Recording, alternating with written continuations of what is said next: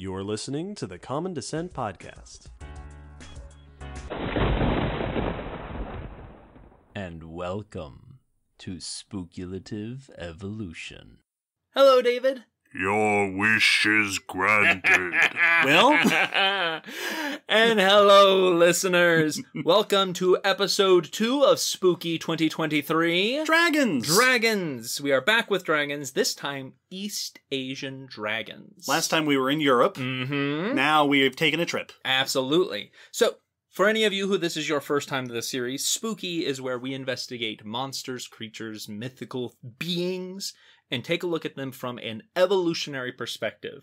If something like that were to actually evolve on our planet, how would it likely evolve that way? Why would it evolve the features it has? And how could we get to something that we would call, in this case, a dragon? Yeah, what would be its ancestry and what would be the evolutionary, natural, selective path to give us a creature like that? Precisely. This is just for fun and just to explore monsters here in spooky season and the subject of speculative evolution.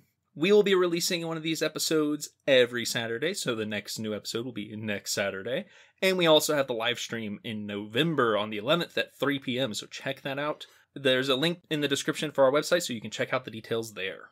Also in the description, links to our social media and Discord where you can join the conversations about spooky season. Absolutely. So dragons, we discussed them at length last episode. This is a different flavor of dragon. The European dragons were multiformed and often quite nasty. Mm-hmm. The East Asian dragon is a bit different in the fact that it is fairly singular in form, with variation, but pretty consistent, and more benevolent than not, or at least quite often, pretty helpful, I'll say. Maybe not, buddy-buddy, but not a monster like a lot of those European dragons were. So when we say East Asian dragon, we say East Asian because there are many countries in East Asia that have dragons of this type. These are your long-bodied, scaled dragons, typically with 4 legs. They have that main head with typically a couple of, or a set of antlers or horns sticking off the back. Mm-hmm. A notable toothy snout and a bit longer, often lacking wings, and then they often have a tuft at the end of the tail, Like a lion. yeah. Yeah, if European dragons was your Charizard type dragon, these are your Rayquaza type dragon. Exactly. These are also extremely popular in media, so you've seen these probably. Shenlong from DBZ, as we heard earlier. That was my... it was like he was here in the room. Haku from Spirited Away is one of my favorite depictions. Haku's so cool. The Great Protector in Shang-Chi. So those... the dragons in the Zelda... Yes. Legend of Zelda series. Absolutely. Those are this kind of dragon. And so that is your typical East Asian dragon. Often you will see it, though, called a Chinese dragon, because that's where it seems the dragon originated, is in China. And it goes way back. These are extremely old dragons. Often they are referred to as long, either with 1 or 2 O's, or lung. And often the names for them will have that somewhere in their name. And Right. Long is the character in Yes. Chinese that means dragon. Exactly. We have evidence of at least dragons similar to this going back thousands of years. So there are many of these are in jade trinkets and pottery and artistic representations. The oldest one I found mentioned was a jade dragon sculpture that was from 4000 BCE. Whew. These are very old in Chinese culture. Yeah. So they have been around for a very long time. They have changed form. A lot of these older ones were called pig dragons, where they had a pig-like head with that flattened snout, and then an elongated, limbless body, often coiled back around toward the head. Mm-hmm. So kind of that Ouroboros sort of position. Yeah. Early ones were often a bit thicker and stubbier, and then got a bit more graceful, a bit more snake-like as time went on. These were the first 3D actual sculptures of Chinese dragons. This coiled form was a fairly regular representation of dragons and snakes. The coiled serpent had an important role in a lot of early Chinese iconography. And even the character of dragon has some of that coiled aspect to it. Yeah, it does. And that is connecting back to that coiled significance. Probably one of the most famous things that you think of with the Chinese dragon today is the Chinese dragon dance, which is part of the Lunar New Year, where they have the dragon costume that dancers will wear. Yeah, you'll have several people underneath this long cloth that is designed to look like the dragon. Exactly. So this is an incredibly central part. Dragon is one of the 12 zodiac animals. So very important, likely separate in origin from European dragons. That these are just two concepts of what now are called dragons that kind of came up just on their own in two different places. Yeah. There might be some crossover. I found some references to the Cetus, which is a sea monster in Greek mythology. That was a sea serpent, sea monster that often had the head of a boar, sometimes greyhounds, and then the body of like a whale or a dolphin. We talked about this in the Sea Serpents episode, that there were a lot of chimera, half land animal, half sea animal creatures in Greek mythology. And that during the silk trade, there might have been some cross-pollination between these, either one inspiring the other. I couldn't find specifically which one was thought to have inspired the other and make them a bit more reptile-y or sea serpent-y. But there might be some there, but otherwise, they're kind of their own thing and have been the dragon we know them as for a long, long time. Like the European dragons, there are multiple ideas as to where the inspiration came from. Snakes come up because it is very serpentine. The Chinese alligator was mentioned. Sure. Being those do live over there. Prominent reptile.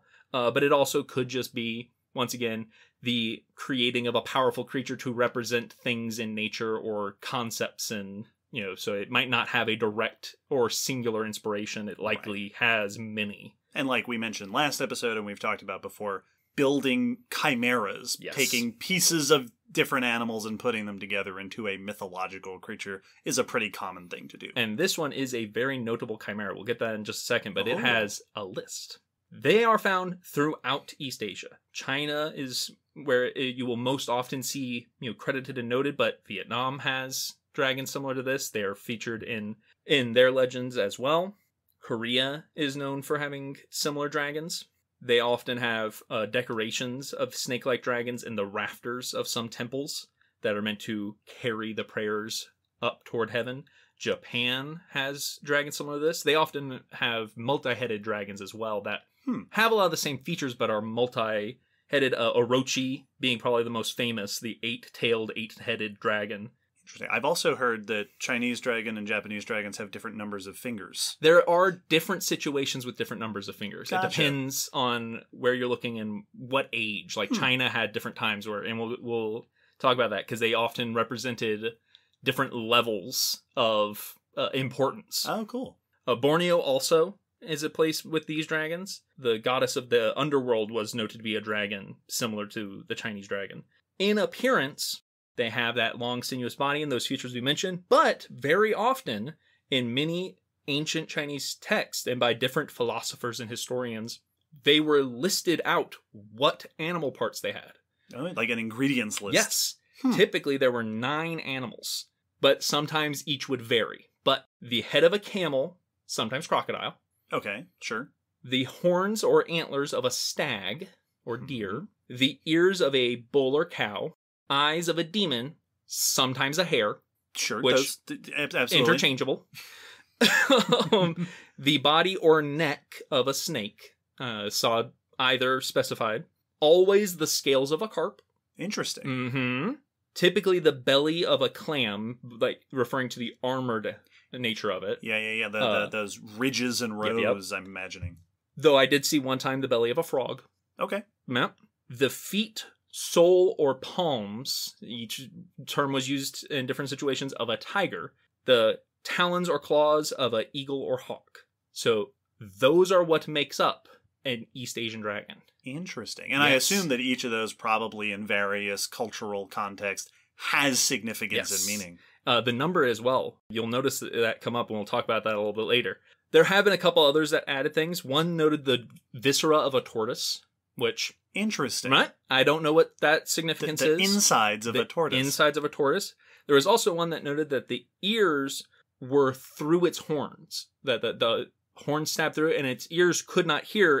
I don't know if it used its horns for hearing, but evidently that was in one version. In other countries, it had the aspects of the other 11 zodiac animals. Oh, interesting. Mm-hmm. So there is a separate list. The whiskers of a rat, those long, sinuous whiskers that are so often depicted. Face and horns of the ox.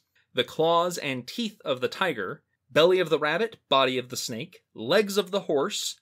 The goatee of the goat. Which I love that. Absolutely. The wit of the monkey. The crest of the rooster. Ears of the dog. And snout of the pig.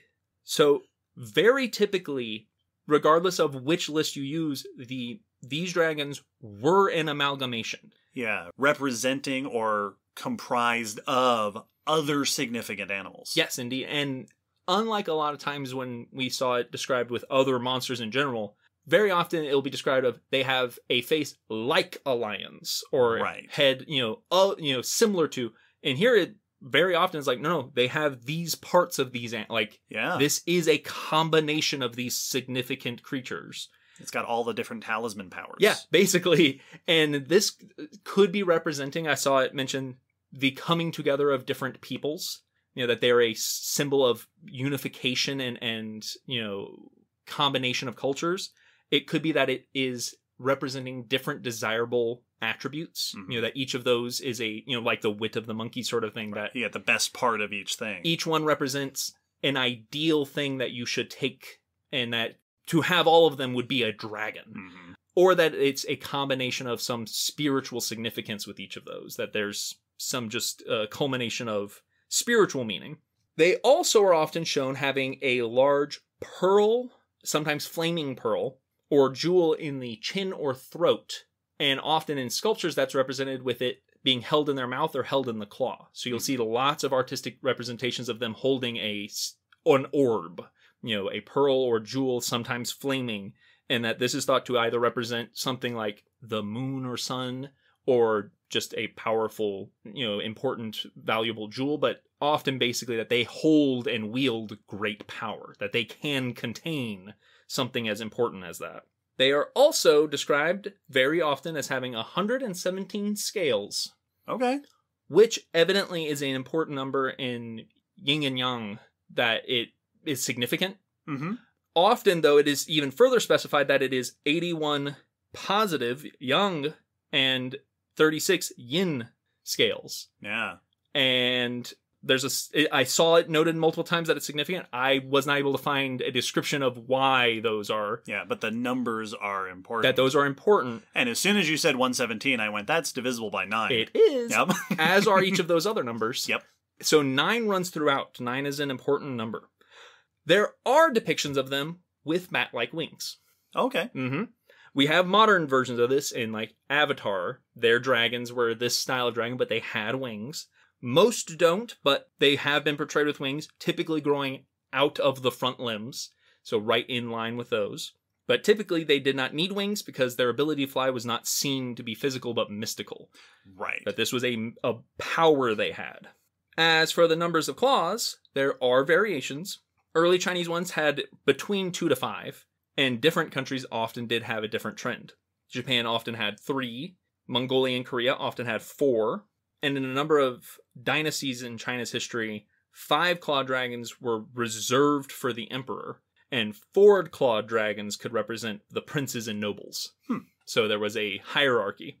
It also was very common that the tiger was considered the rival to the dragon, and that is why so often they are depicted in battle. Basically, the idea that the only thing that could rival it and challenge a dragon is a tiger. And typically, these dragons are aquatic in nature. Not always strictly, but very often tied to the water. Living in the water, moving under the water, often controlling the water and controlling weather along with it. Rains, but also tornadoes and floods. Description of them breathing out clouds and bringing the rains. Connected them with the rain cycle in a number of Chinese beliefs and traditions. It was often thought that if you could summon a dragon, you might be able to summon the rain, so there were practices for that. This is actually one of the cool things depicted in the Raya in The Last Dragon. Sisu has a rain controlling scene, and that's how they're able to fly, which I like the connection there. And while many of the versions of these dragons had these features, there were lists of types of dragons, and they all had different attributes and features and significance. Now, there was not a singular list. There were many versions of these lists, typically 9.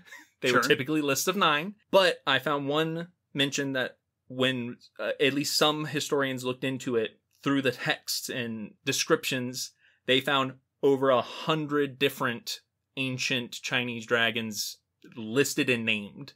But there were a couple like main ones that show up very regularly. Some of these names you might recognize because they've been used as the names of dragons in certain stuff. Some of the ones that I noticed being most common were like Tianlong, which was the heavenly dragon, often considered a celestial dragon, guarding the heavenly palaces and pulling divine chariots and stuff like that. Fuzonglong, which is the hidden treasure dragon. This one I saw described as an underworld guardian, precious metals and jewels and stuff like that. Dilong was an earth dragon. Shenlong was the god dragon. This one often was called a god of thunder and would create thunder by drumming its belly. Sometimes it had a drum-shaped belly. Yinlong was the responding dragon, and this one was a winged dragon and was often used as a sign of imperial power. Some of these are very similar. I found Chulong was the curling dragon, and Panlong was the coiled dragon. You also had just super awesome ones like Jiaolong, which was the crocodile dragon. Sounds pretty cool. Also sometimes known as the hornless or scale dragon, and was the leader of all aquatic animals. Huh. Yeah. All right, well, there you go. Valid. Longwang is the Dragon King. This was a concept of dragon that came a bit later. There were also some that had names that didn't associate with Long. Shen was a giant clam. A shape-shifting dragon. A tongue was a soaring snake, a flying dragon without legs. So there was variety. Most didn't specify that they looked different, just that they had different attributes and roles. There were also lists called the 9 offspring of the dragon, that were different dragons that were used in different specific situations artistically. These were often used in like the handles on stuff or to adorn certain things based off of their attributes. Just a couple of my favorites. Pulao was a 4-legged small dragon that liked to scream, so it would be the handle for bells. Sure, same. Cheonyo liked music, so they would often adorn instruments. And Yazi liked to kill and would be on sword handles. Oh, cool. And sword guards. And so like there were a list of smaller dragons that would be used for specific purposes. There were also the concept of the 5 colored dragons, which were dragon kings. The azure dragon, the vermilion dragon, the yellow dragon, the white dragon, the black dragon. Some of these shared names with some of those previous listed dragons. Some of them were considered basically to be the same dragon. Others were like, nope, this is same name, different dragon. They had aspects of different kinds of kings, compassionate kings and so forth. So there are, unlike the European dragons where it's like everyone had their own flavor of dragon just because of the stories they were telling, there were set out lists of like, no, here's the kind of dragon here, and here's the kind of attributes the different versions of these dragons will take. And so it had much more of a organized variety a lot of the time. You know, many of these times being written out as literal lists in texts. So this was not just collected from different stories, but literally saying, all right, so you know, here are the 9 kinds of dragons that I've described in my text. Another historian might describe a different 9, but you will find these lists, which is a very different situation to how the dragons were that we were describing last episode. One interesting note I found was that the concept of the Dragon King seems to have come about after the introduction of Buddhism to China. That kind of came with that. And in that time is when we see dragons start to represent enlightenment and royalty. This is when they start becoming a symbol for imperial power. So a lot of that did not start before that. And that's also how we see it travel to a number of other countries. When Buddhism reaches other countries after this point, it often brings these dragons with it. Interesting. We also see in the reverse direction that Buddhist countries that already had Buddhism had the concept of the Naga, which was a very serpentine kind of dragonish creature. and that it started to take on more of those wise characteristics and dragon characteristics from the Chinese influence. I also noted that that is when we see the dragons move over to Japan, is when Buddhism is first introduced there. So we do actually have some like direct historical lines of the spread of this kind of dragon, which is kind of interesting, instead of the much more mixed and hodgepodge situation that we had with a lot of the European dragons of like, this one could have been inspired by any of these 3 other dragons that existed before it. Mm-hmm. This one we actually do have like, no, it originated here, and then we can kind of see how it spreads out. Not directly, there's definitely parts of it that we don't know, but it's an interesting situation. These dragons were also considered semi-divine, which is an interesting aspect. Sometimes they are called gods in stories, but often just that they are kind of in their own tier along with the gods of mythology, that there are then also these dragons that the gods interact with and must contest with. Yeah, it makes me think of sort of a similar situation in Western mythology of like the Titans. Exactly. Like powerful, divine beings that aren't gods, but are also... the gods have to put up with them. Yep. And work with them and be alongside them. Exactly. There were concepts that they could travel between Earth and the gods, that they were kind of the emissaries between Earth and heaven. Mm-hmm. They could be either benevolent or evil, though there are definitely a lot more stories of benevolent East Asian dragons than there were in the European stories. Right. These aren't locking damsels up in towers and such. Yep. Well, and it seems like we saw with European dragons, they started out as just, beasts, and then took on an evil role as Christianity. They took on the connotation of devils and evil and underworld and such. There's definitely a little bit of that. I think it was also when Buddhism came in that the idea of evil dragons was more introduced, but they still had a lot of benevolent dragons and neutral dragons. So like they maintained that a lot more. And they were also considered to be just full of superpowers. Yep. Just every kind of superpower you could think of, a lot of it having to do with shapeshifting. They were very notable shapeshifters in a lot of stories. I found one quote from a scholar around 1000 AD that said, "None of the animals is so wise as the dragon. His blessing of power is not a false one, and he can be smaller than small, bigger than big, higher than high, and lower than low." That like the dragon can do whatever the dragon wants. Yep. They could shrink, they could stretch, they could disappear. One description described that evidently there's a story of them becoming as large as the universe. Like they could change their size, they could change into stuff, fish and animals and insects, humans.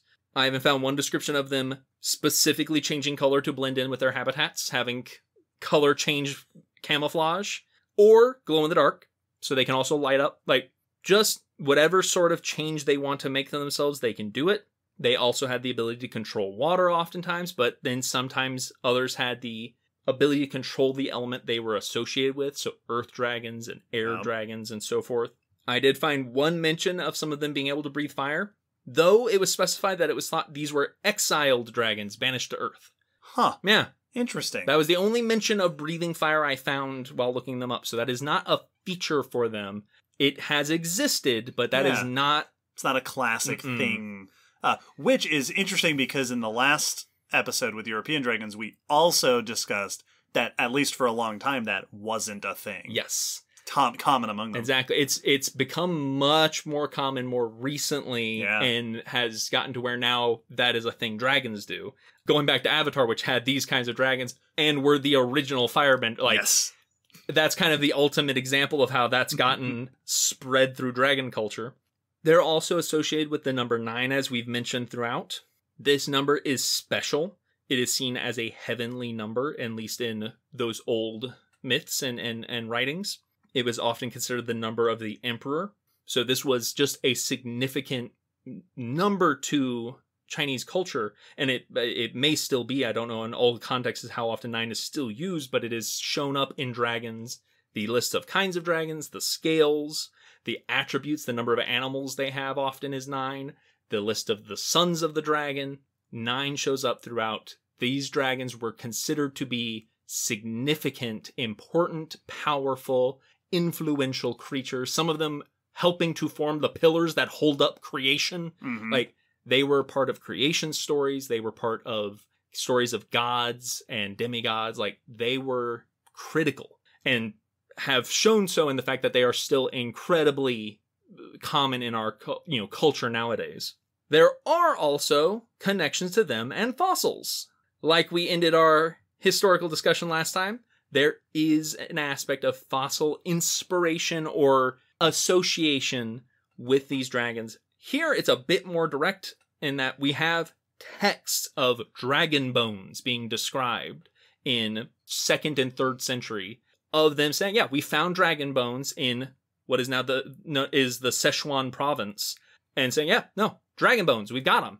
Right. And now we know that those sites in Sichuan are Jurassic fossil deposits. Right. So this is reminiscent of, and I think we mentioned this last time, cases, particularly in the West, where people would find bones and go, oh, the bones of giants or cyclopses, or associating them with things from mythology. Exactly.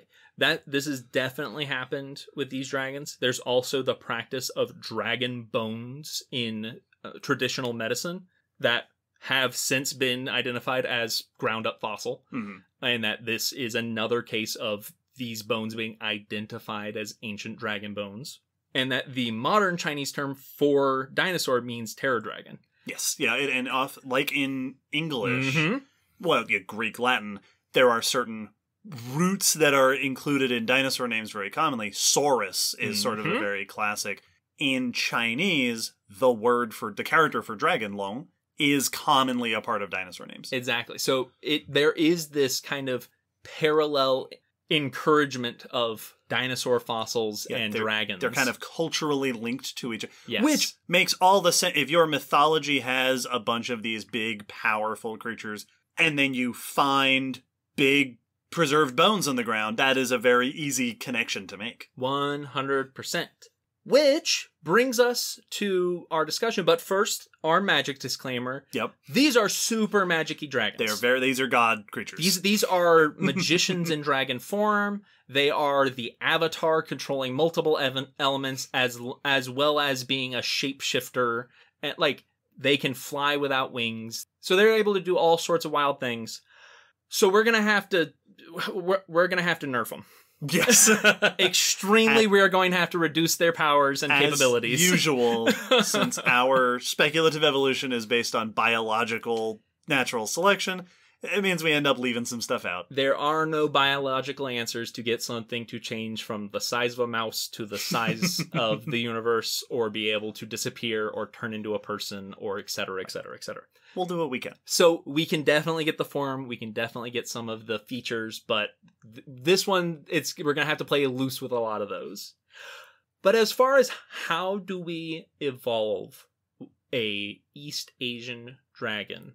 Considering, as usual, both the selective pressures that might give us our creature and its ancestry within our tree of life here on Earth. There's a couple of things that jump out about this dragon compared to the European dragons. Typically, it is not really that reptilian. Yeah, there are aspects inspired by reptiles in there. And certainly modern depictions of them are very often drawing on reptilian features. But I also noticed that there's a lot of different things, which kind of does make it a little bit less easy and obvious for us to go, great, this part of the family tree. Well, and it's interesting because, like, the only reptile that's typically included in the description is the body or neck of a snake. Right.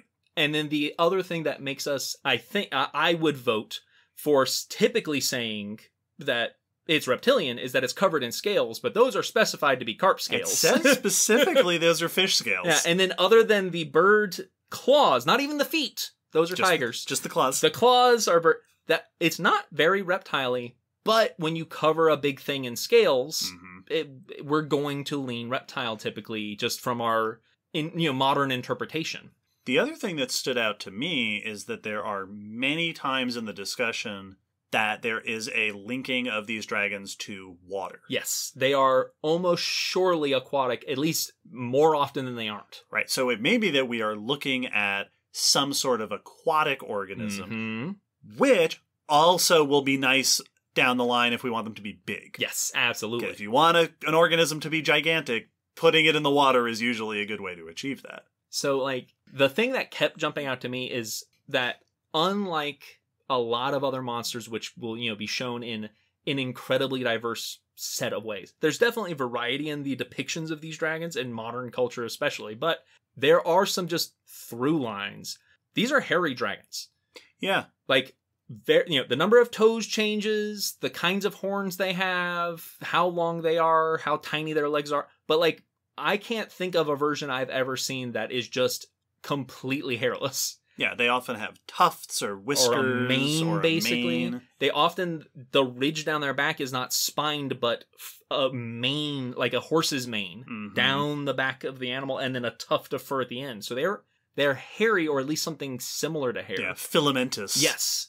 So, like, it makes my brain kept coming back to mammals.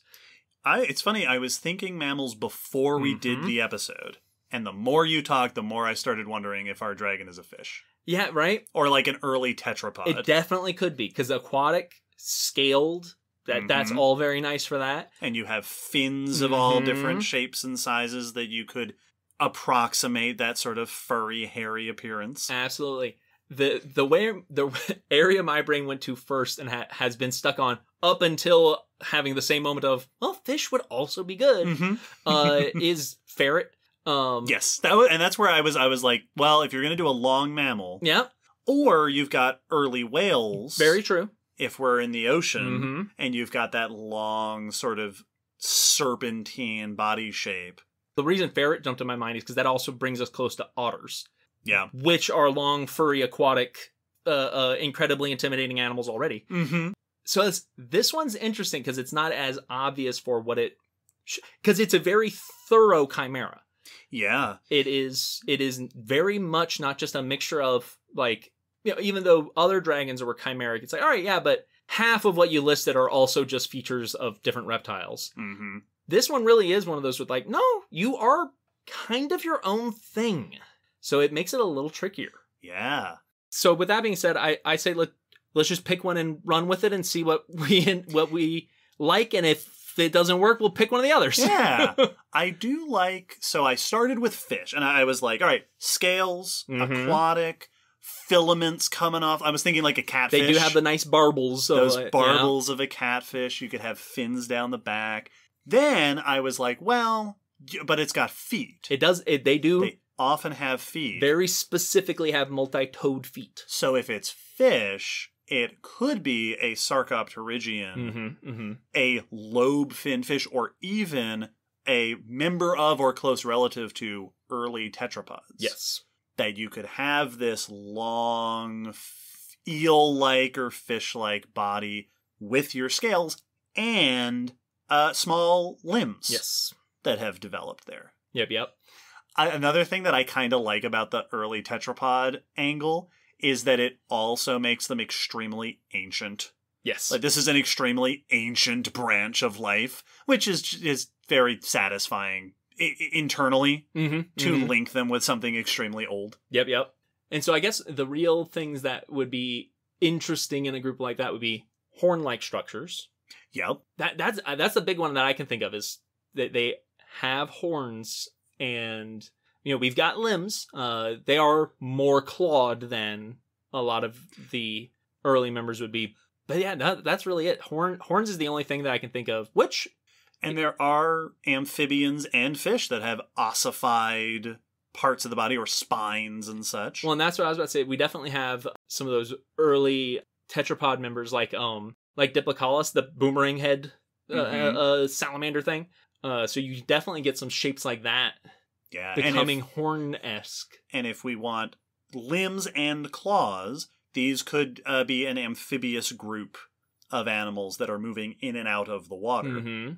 Claws tend to come up in groups that are very adapted towards moving around on land. Those claws give you traction. Yes, indeed. Oh, another thing that if we're going in sort of an early tetrapod, I'm picturing like salamanders, sirens, those early tetrapods that have long bodies, long tails. A lot of salamanders have external gills. Ooh, that is very true. That are in the neck region. That is very true. Could provide a sort of mane-like feature. Yeah, no, that is very fitting. And if you had members of this, and especially if this is a very old lineage, they could have developed over time to acquire traits that are better adapted for swimming, but also for moving around on land. You get your claws, you've got horns for display and whatnot. You could have those gills that either do double duty as a display structure, or originally were gills. Yep. And then over time sort of lost or reduced that gill function and remained behind as this sort of mane around the neck. Well, and another thought on the claws, being for traction. If they are, ambush predators, which is thought for a lot of those Timnospondyls that were crocodile shaped, that they were probably behaving similarly, or definitely could have been. Claws would give you a good, traction for pushing out of the water to strike at that. Mm-hmm. But also if you are striking at things above the water, like things in the trees and stuff. And I don't know if you would actually be able to like tail jump like a croc does with a long wiggly body, but surely you could coil up and strike out of the water if you had, feet that could brace yourself. Mm-hmm. That could be a nice flying dragon. Is them launching out of the water, and especially if they launch with enough force that they then come all the way out of the water as they're finishing, that you would see in lakes with dragons in it. You would see them airborne. You would just hear a bunch of splashing. You'd look over, see one falling back into the water with a bird in its mouth. And also, as usual with the kinds of creatures we create with Spook-E, we're already moving in a direction of something with a lot of display structures. Mm-hmm. We also have animals today that do leaps and things like that as a form of communication or display. Yep. I do like that, the idea of you're coming up at, like a whale coming up out of the water, and it has that appearance to it. Well, on the note of the supernatural things, what I like about them being aquatic, and if they're a very early branch among tetrapods, they could be something that never fully lost the scales and retained those for whatever reason. Yeah, that they could have started to become terrestrial, but never went full, amphibian skin. So they retain sort of halfway, never fully moving to terrestrial, still being really good in the water. Yep. I like the aquatic angle because it lets you do stuff like that. It also lets them get extremely large. Yes. Yeah, there are fish that have gotten to 50, 60 feet long. A lot of fish are this sort of long body. They have these ornamentations on them. If we are in an early tetrapod, we could, and we're playing a little fast and loose with mosaic of features, but if they didn't lose the scaliness and all the fins and ornamentation we see on fish, but they did develop a little bit of a neck, we could have a more distinct head than you typically see in fish. Also, it allows for the circumstance of like a very large animal appearing near the shore and then disappearing back into the water, and then a storm happens or waves come in. Or if they have some cycle of behavior that syncs up with, monsoons and stuff like that. Yeah, that you're seeing them in the water, and then when they disappear back into the water, and then the storm or the monsoon comes through, can lead to that association with the elements and things in the environment. Thinking of them getting really big gave me the thought of, with that, there could be oceanic ones that got really big, but then that does kind of preclude the limbs.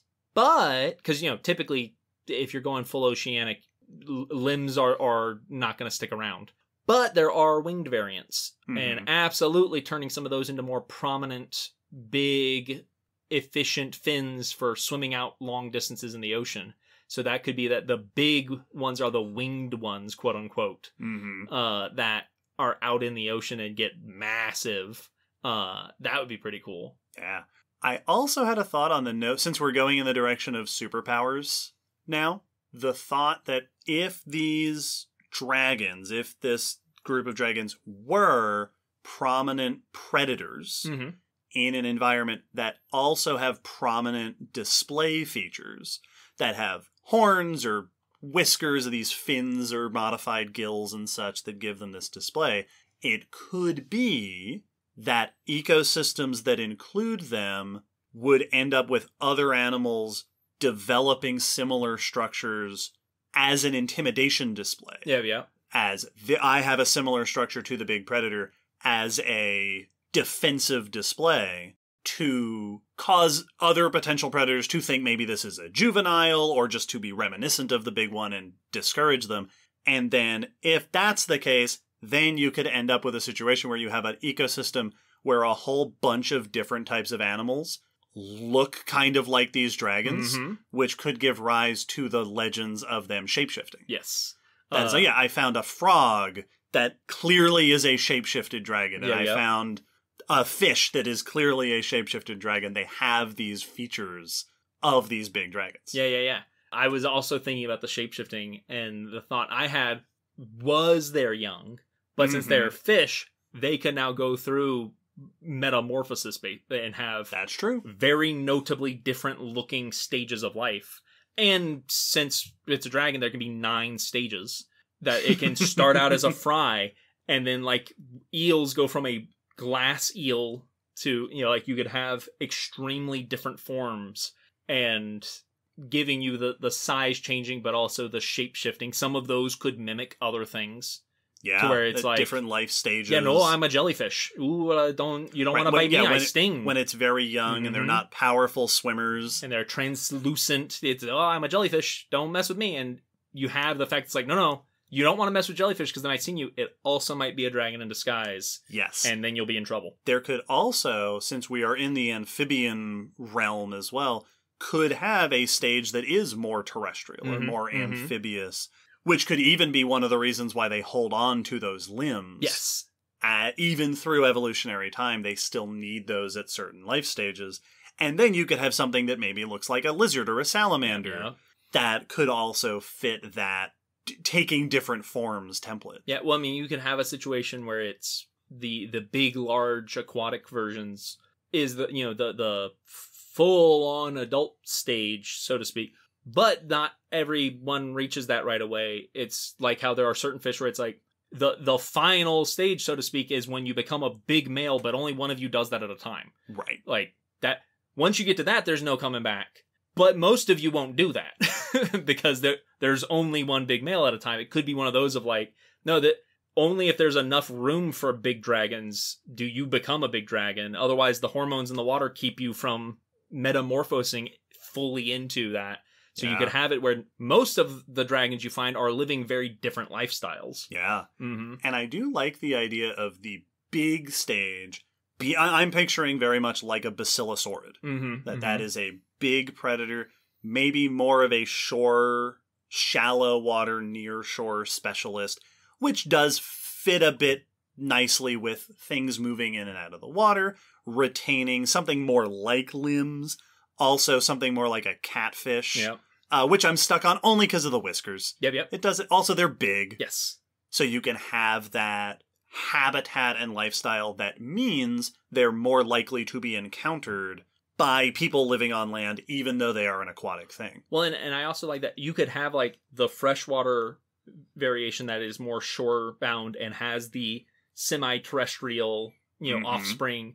And then you could have oceanic species that don't do any of that. They still have life stages, so you still might find, a small, just normal eel-length dragon in your net. But then there are ones that get up to like Basilosaurus size and are just these massive ocean-going predators. But you as a fisher, you as a person who's not studying them, isn't going to know that lake one doesn't eventually become that ocean one. Yes. It's like, you find them of all different sizes and they just keep getting bigger. So I would believe that one leads to the other, but truly they are different species. And I do like that notion of having a bit of that diversity. This is a lineage of life, not nearly as diverse and varied as, say, our European dragons from the last episode, but enough to have nearshore populations, deep ocean populations, freshwater populations. You could even have cave ones that are the earth, dragons that live within the mountains. Well, they're still aquatic, but they are specialized for subterranean environments. Yeah. And I like that could very easily give rise to that shape-shifting idea, but also the association with, these are the underworld ones, and these can control the waves, and other versions of things like that. I do like that. No, I like that. I think that fits them well. Really, the only thing that is difficult to achieve with that is the flight, but that was the thing that was going to be probably the most difficult to achieve. I kind of wrote off flight right at the beginning. Sorry, that flight's really hard. I did consider for a little bit as all right, they live in cliffs, right? And most of the body is not the body, and it would be like a biological version of the dragon costume. Yep. Where that's all just gliding surface. Right. And then they glide, and the actual body is a little thing up front, and then it glides down like a ribbon. But that doesn't really... Not all of our spooky creatures are going to fly, I guess. Nope. It's definitely... I like the jumping, because that works for, crocodile-style jumping, but also whale jumping. Sure. Well, aquatic animals jump all the time. They're good at jumping. If they're going through different life stages, maybe some of them do the salmon thing. Yep. They move upstream, and they're just jumping out of the water and flying through the air a little bit. So, we could even have flying fish species that are particularly good at gliding after a jump. So, yeah, I think that covers that pretty well. Oh, I just had another idea of since we're going fishy and amphibian-ishy, that gives them nice spherical eggs a lot of the time. Sure does. And if they have parental care of placing the eggs or carrying the eggs in their mouth, that could be the holding the jewel or the pearl. So that it's like a cluster of eggs or one big egg. Yeah, and you could have either that some hold all the eggs in their mouth, some hides the eggs one at a time, and it's a more particular thing. I like that. I like associating the eggs with the valuable thing, because that's a very... That fits very well. Yeah, it's a nice parental metaphor. Also, this is a little bit... now I'm gonna look. But... Getting a little squirrely with it. No, we went fish. If they're a big animal, they're a top predator, it would make total sense for them to be some sort of keystone species. Yes. That they are extremely important. So you could also have circumstances where if they disappear for some reason, people would notice the ecosystem degrade. Yes, exactly. The ecosystem would start to fall apart. And it'd be like, oh yeah, there used to be all these cool plants and all these cool animals. The water used to be clean. And then the dragons went away. And now this ecosystem is falling apart. And you get that association with them being... powerful controllers of nature. Well, and that also gives nice for the cultural practice of honoring and respecting them. That no, treat the dragons well, because if you wrong them, they're going to leave and they're going to take the fish with them. Yeah. And that actually makes a nice little lead into the other thing I was trying to come up with an answer to. If it is a cultural practice that people treat them and their environments well, that could lead to a situation where these are animals that don't fear humans. Yes. Or even thrive in situations where they are near human cultures, which could lead to that reputation as benevolent and kind. That just a lot of cultures that share the ecosystem with these animals, it becomes tied to one another. That they just cultural practices and behavior become intermingled, and they've just existed like this for generations and generations. Yeah. I like that. So, this would be a group of early lobe-finned fish. Yep. So either close to becoming tetrapods or really early tetrapods. Yeah, branched off right before everyone else booked it for land. Which does mean that this lineage would have had to have become... sort of taken this path in the Devonian. Yep. Which makes them much more ancient than our European dragons. Extremely. Which is very satisfying. Extremely. That's a very fun. I like that. Yes. They would also be Laurasian, but we can say that they originated in the sort of East Asian region. Well, and it could be one of those where they may not, even if they didn't originate, but they became successful. Right. They diversified there. That even though they may have origins elsewhere, you know them from here. Yes. You could also have if they've been around for a long time and they've left a prominent fossil record, have fossils of giant ones in landlocked regions where you have ocean sediments and ocean deposits. Well, and the earliest sculptures were not as serpentine. They were chubbier in the pig dragons. So you could have early ones that were less graceful looking. Yes. Also, and here's one for you. If you're finding them in ancient ocean deposits on mountains, yep, that could also be part of that flying lore. Yes. Like, we haven't seen them up here, but we know they're here. Yep. How did they get up here? They're flying around the mountains. Yep. So we have this branch of lobe-finned fish, near tetrapod lobe-finned fish, that give rise to this group of long-bodied, sinuous, predatory fish, often semi-aquatic, living near shore, moving back and forth between land and water.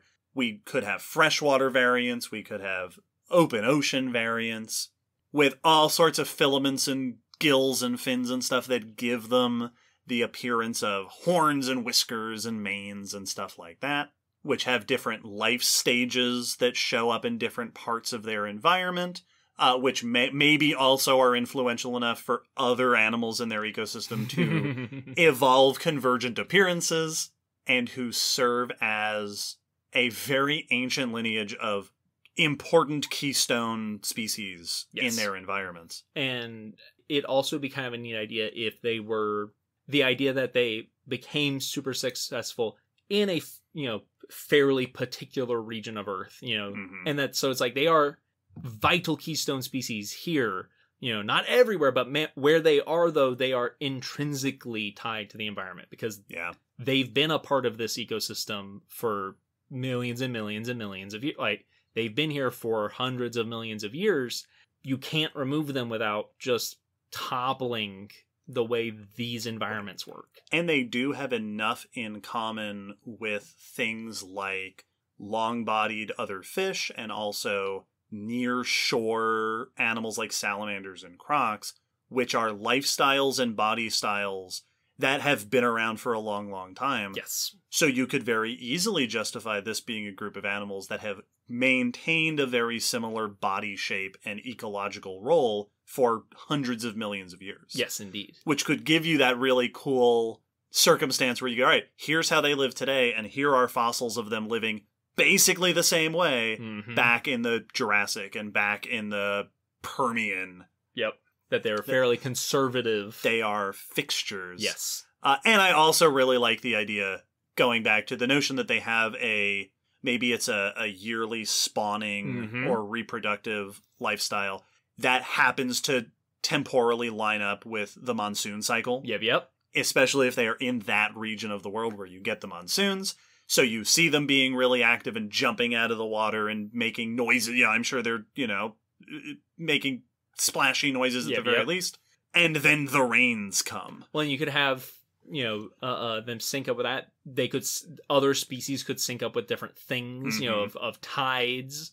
You could also get, like, them coming in with other breeding cycles of other animals if they're predators. So it's like when these fish spawn, the dragons bring the fish in. Right. Oh, no, they chased the fish in, but yes, no, they both arrived at the same time. Yeah. Well, and if they're really good at near shore hunting, they could be driving fish toward the shore. Like it was kind of like how there are people that have hunted with dolphins. Yes. By the dolphins pushing the fish close enough for them to net, and them pushing the fish back toward the dolphins, and that's been going on for generations. That it's one of those of like, the dragons bring the fish in, we get some, they get some, everyone wins. And so when the dragons come, it's time to fish. Yeah. That would be very cool for them to be, very whale-esque in a lot of those things. Of just like, you are an animal, we take notice of the patterns you form because they're regular and they are meaningful. Like, you're doing it for a reason. And they're impactful. Yes, exactly. Because you're big and you're important. Exactly. I like that. I think that's an extremely cool creature. Well, and I like that it, the idea of them being comfortable around people, but this is still very fishy. Yes. So I like the idea of them being kind of unknowable. Like, they don't have the same emotiveness that a mammal like a dolphin would have, so that it's got kind of that alien intelligence, or that like they are inscrutable. Yes, exactly. Like I can't read anything off you. You're like a sphinx. Just stoic eyes, just fish brain. I like that. Cool. Yeah. So we've got an East Asian fish dragon. This works. I like it. Very neat. So now we've got our European dragons, a diversity of reptilian creatures. Yes. And our East Asian dragons, this lineage of long, sinuous, highly decorated, predatory fish. Nah. Boy, I like that, and I am excited for the next one. Yes. Where are we going to go? As always, listeners, let us know if you have ideas. Down in the episode description, you'll find links towards our social media and also our Discord, where there are speculative evolution discussions happening. There's a Spook-E channel. You can absolutely jump in there and share your thoughts and contribute to our discussion here. Absolutely. If those thoughts and that discussion leads to the creation of fan art, we absolutely welcome it. It is our favorite part of Spook-E, getting to actually see what our creations look like. So please feel free to share it there. You can send it to us via email. If you would like us to post it on the website and on our fan art page, or if you're okay with it being included there, please let us know, and let us know how to tag you on that art. We love getting to add to our collection. Yes. This was episode 2 of Spook-E for the year. We have 2 more. We are halfway through. Dragon episodes in the month of October, and then November 11th, Spook-E live stream. Yes. 3 p.m. Eastern Time on YouTube. Anybody is welcome to come and share your questions, comments about speculative evolution in this year's Spook-E. Follow the links in our description for more of all of that stuff. Yes. And with that, we will see you next Saturday with another dragon. See you then.